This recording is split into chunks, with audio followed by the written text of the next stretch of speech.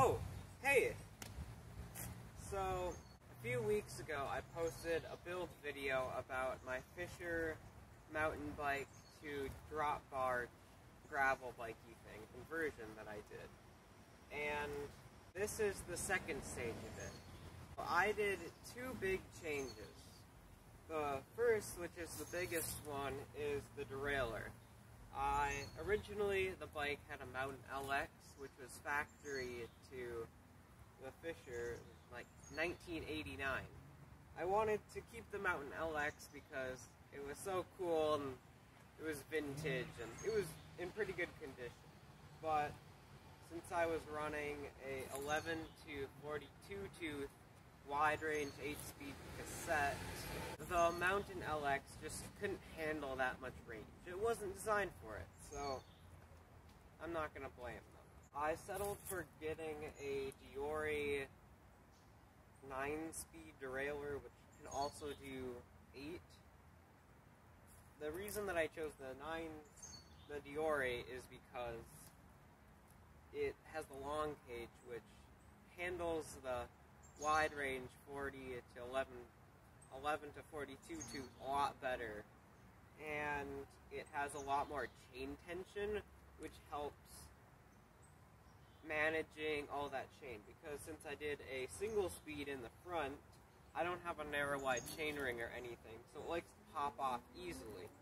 I can still take out maybe 2 links in the chain to increase the tension a bit, but the derailleur helped out a lot. The second thing that I did was I switched out the stem. The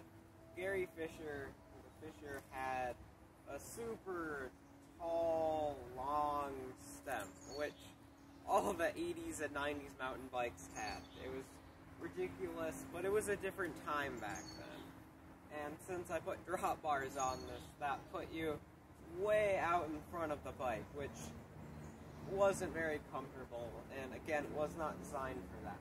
So I got a road bike stem. It's a lot shorter, which is what I needed, so the reach is a bit more manageable.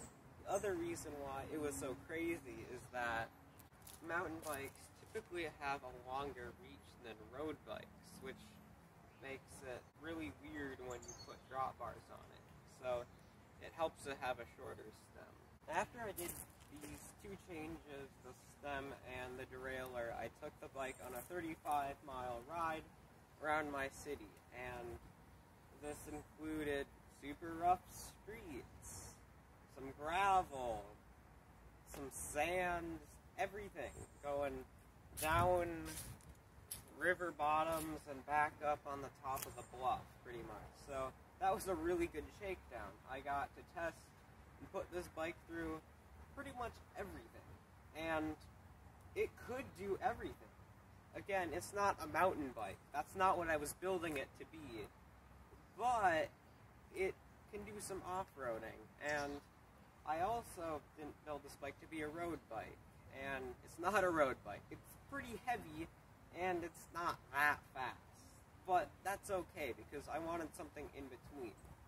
This is my bike of my dreams, and that's what I envisioned. Here it is. It's incredible.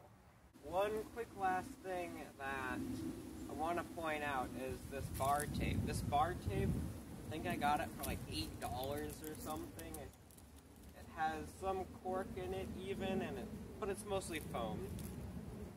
And it's super duper comfy. Like, your hands just sink into it.